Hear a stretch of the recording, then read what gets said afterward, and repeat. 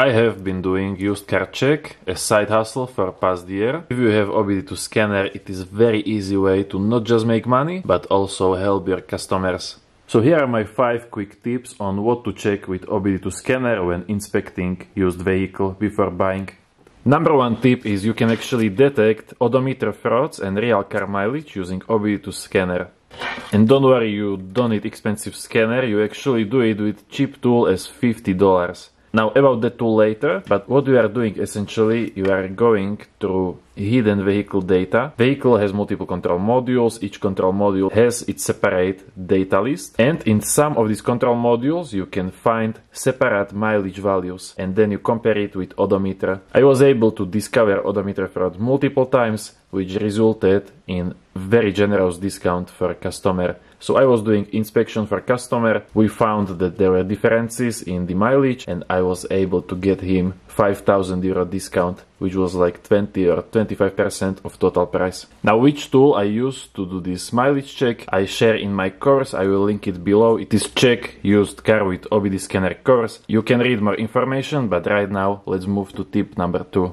And that is checking MIL status, so malfunction indicator light, also known as check engine light. Sometimes the car you are checking might have check engine light on, but you don't see it on dashboard. And that is because somebody maybe took out the bulb or painted with black color so you cannot see it, or did some other trick so you will not see check engine light when it's on. However, if you check with OBD scanner, it tells you if MIL, so check engine light, is on or off. So if you see in scanner check engine light on, but you don't see it on dashboard, seller is definitely hiding some fault because he was going through the trouble of removing the dashboard control light manually.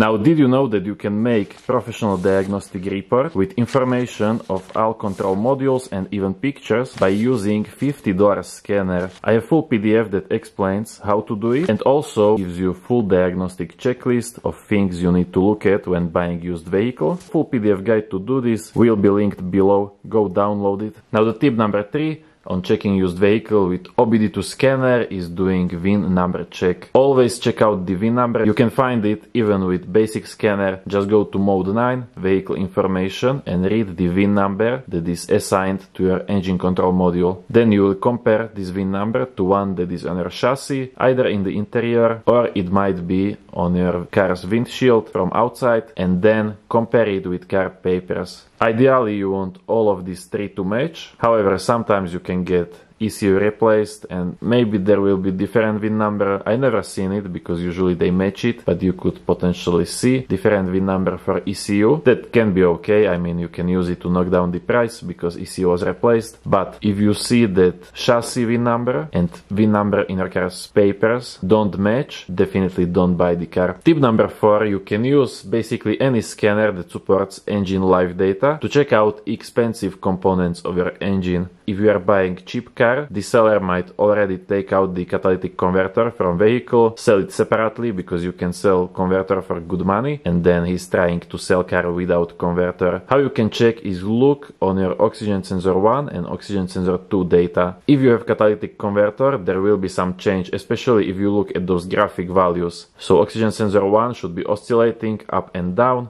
while the sensor 2 should be more stable and not copy exactly what sensor 1 does. If these 2 sensors graphs look exactly the same, that means that there is nothing going on between sensors and you don't have working catalytic converter, or there isn't any, maybe there is just pipe and catalytic converter was already removed. And then tip number 5, go to engine live data one more time and find the distance since DTC cleared. This will give you an idea when last time the codes were cleared, and you can see when you go check used vehicle and you find in live data that distance since DTC cleared is like 5 kilometers. That means the seller deleted the code just yesterday or today and you know he's hiding some fault. In that case, you want to go on test drive and really test the vehicle, try high RPM, try highway, try make that fault to appear again so you can scan it with scanner and see what is going on. I have been doing it for last year, since I have a lot of scanners, you already know that, and I